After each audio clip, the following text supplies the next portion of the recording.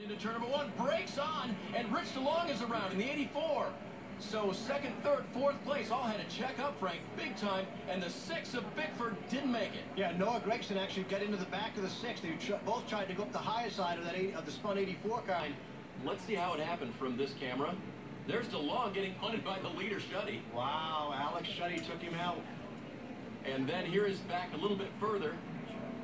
See another angle where the 7 is moved a little bit by Brandon McReynolds, and then trying to avoid DeLong. That's when he gets into James Bickford. Wow, what a tough break. What a tough break right there. I mean, it's just short track racing. When something happens, you know, right there in front of you, there's no place to go. You see Brandon McReynolds, he probably doesn't even really see the wreck until the last minute, and the 7's Noah Gregson's already on the brakes right there, and it's just like going down the highway. You know, it's just a chain reaction right there. You just cannot get your car moved up quick enough to avoid hitting the guy in front of you. Drivers working the wheel, working the brakes, spotters working the radio, and there's just not enough room off of turn number 2, so the caution is out. And another one off of turn 4. And that's Dylan Capello in the 8 car. That's the 4, and there's the 2. That's Cole Moore in the 20 car, one of the Bill McAnally Racing entries. One of 3 rookies on his roster. Here comes one of them. And there's the 20 down to the inside, just going into turn 1. Clips that apron just a little bit, Frank. Yeah, he just gets in there too, and he hooks that left front. When he does, it just actually, it's like a 2 or 3 inch lower and just drops off and hooks the car so much that it turns it around. So that's Cole Moore. And then top of your screen, there's Dylan Capello in the black number 8. He had some help. Yeah, there's the 31 of Johnny White that actually, he's the guy that spun him. And you saw what I mentioned earlier, when you spin somebody, it's hard to get away from somebody on these short tracks. And guess what happens? He goes across his nose, tears the front of the 8 car of Dylan Capello's nose off, probably gets a little bit of damage on his car as well. Through in the 17, and Noah Gregson in that 7, even with damage. Oh, in big trouble out of turn number 4. Cheever is around in the 00, and more cars involved up in the high side of turn 4. And there's Rich DeLong, the 84, that was in an earlier incident with Alex Shuddy.